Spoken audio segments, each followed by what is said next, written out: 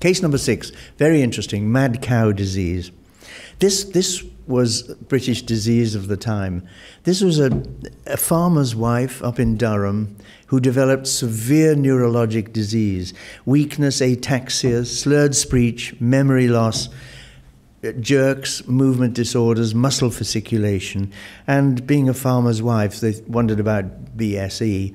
And she was tested, found negative. But luckily the neurologist tested antiphospholipid antibodies, very strongly positive. She had widespread lesions on her brain, small dots. Her anticoagulation was high, all other tests negative. She was treated, of course, with warfarin, with one of the most dramatic improvements it's possible to see. And she's very interesting because she requires an ILAR of precisely 3.7. Absolutely precisely. It falls below 3.7, the movement disorder returns. What's her lesson? Again, the cartoon I showed this morning, there are some patients who know their INR. If it falls below a certain level, and that level may be high, maybe 3.8 or even 4, much to the consternation of nurses in anticoagulant clinics. But it's important to follow those patients. They do know their own bodies. Case number 7, seizures and pregnancy. I'm not going to talk much about seizures because we have talked about it during the meeting, but this is a girl aged 15 with seizures and headaches, treated in those days with phenobarbital, and at the age of 31 was finally diagnosed as mild lupus, but strongly positive antiphospholipid. And she's got married and is inquiring about pregnancy treatment. How would you handle this? What are the risks? Well, first of all, epilepsy. We know, as I've showed you this morning, that some patients with APS and seizure disorders improve with anticoagulation. So if you have epilepsy, for instance, in a lupus patient, do think about antiphospholipids and think maybe about anticoagulants. But in pregnancy, things have changed out of all recognition. My colleague, Dr. Kamashta, youthful looking in a beard here, runs the clinic every week with an obstetric doctor and a pediatric advisor. So it's a lovely clinic, and these women come for A, counseling, and B, monitoring. And the fetal outcome has responded out of all recognition. This is the great story of the syndrome, that previous live births in our clinic were only 19%, and they're now over 90%, in fact. And this is recorded throughout most centres dealing with APS. So it's been a lovely story of success, treatment with aspirin and heparin in the worst cases through pregnancy. But this is another doctor's letter. Dear Dr. Kamashta, who is my colleague, Mrs. Smith has had a stillbirth. Could APS be a risk factor? Well, tragically, it could. We see patients who've not been tested, who've had 2 miscarriages, 3 miscarriages, and later, even worse, a stillbirth at 8 months, 8.5 months. And if we look around the UK at pregnancy testing, which they should know about, we did a big survey and we looked at 11 UK NHS trusts. 5 did not include anticoagulation in their routine assays. St Thomas's Hospital, my hospital, to my shame, does not include the $10 ACL test in screening. For instance, it does include syphilis, for goodness sake. So, you know, it's so outdated and yet so important. Obstetrics doctors say miscarriage is common. Statistically, you have to wait until the 3rd miscarriage before you test. But I passionately really don't believe that. If your family has 1 miscarriage, you should be tested to prevent further miscarriages. About 6 months ago in the Times of London, there was a leader raging at the stillbirth scandal in the United Kingdom, that stillbirth is not fully treated or not properly treated in the UK. We know that antiphospholipid antibodies, as you will expect, are found in stillbirth, and this is one such study, a 3 to 5-fold increased odds of stillbirth in APL-positive individuals. So how do you monitor these patients? And this may well apply in psychiatry too. Who would you choose to test for anticoagulation antibodies? And I'd like to propose clinical 3 questions.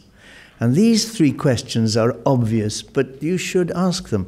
Have you had a thrombosis? Are you a migraine sufferer?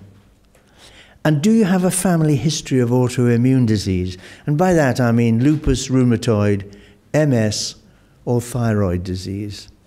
And those, to me, statistics, I'm not an epidemiologist, but those really point you towards an at-risk group. And I think it would bring down the level at which you are suspicious to do this small test. The cause of the miscarriage is almost certainly placental infarction, sticky blood, but there are other mechanisms being looked at. There are animal models now. This is one of Schoenfeld's. This is the little APL mouse. And guess what these mice get? They get fetal death. And the top shows 1, 2, 3, 6, 7 normal fetuses. And at the bottom, the offspring all died of an APL mouse. So this is a useful animal model for looking at aspirin and heparin and other methods. And this here is very exciting data. This comes from Miri Blank. And they've looked at IVIG, not just the bucket full of IVIG that we give to patients, but they've purified anti-beta-2, purified from they've looked at the particular IVIG bit that affects the beta-2. And what they showed, it inhibited trophoblast invasion, and the pregnancy outcome in these mice improved 200-fold. So really things are moving on. Case number 8. The tests are negative. Here's a lady of 36 with classical features, migraine all her life, thrombocytopenia, age 17, 5 miscarriages between the ages of, and then a stroke, a transient ischemic attack at the young age of 35. Family history, absolutely positive. What we see every day of the week, thyroid antibodies in the family history, sister with stroke, sister with multiple sclerosis, sister with proven APS. To my mind, she has the antiphospholipid syndrome, but our tests are negative. When you examine her, she had 2 key findings, and I've mentioned them earlier. One is livido reticularis, such a useful and sinister sign, and a dry Schirmer's test, that blotting paper eye test, which really is dry if you have autoimmune diseases. MRI showed focal lesions, so she's already getting into serious trouble. Her regular screen was negative, coagulation screen entirely negative. So what's this patient teaching us? I believe, and many others do, that there now is a thing called seronegative APS. Life gets harder. But there are patients who fit the criteria where the tests are negative. Does it exist? Well, it may be that it's the wrong diagnosis, of course. It may be that the positive tests previously have become negative, and occasionally we see that over the years. But I think the answer is we still are not clever enough. We need new tests. For instance, recently, a couple of years back, we sent some of our seronegative sera to colleagues in Rome who have a more sensitive test than us. And 16 of our 29 seronegative sera turned out positive in their tests. So I think that's a hint that new tests are really still needed. Livido reticularis, so important. So you heard in the talk before last about diagnostic pointers. As you know, I'm a passionate anti-criteria man. I don't like committee medicine. But if you're by the bedside and you have a case of psychiatric disease where you think there may be sticky blood or antiphospholipid, I think these are points that are each worth, half a point. A dry Schirmer's test, keep on about that, but that's a useful test. Migraine, common. Arterial thrombosis, not a feature of other clotting disorders. Livido reticularis, heart murmurs are not seen particularly at all in other clotting disorders.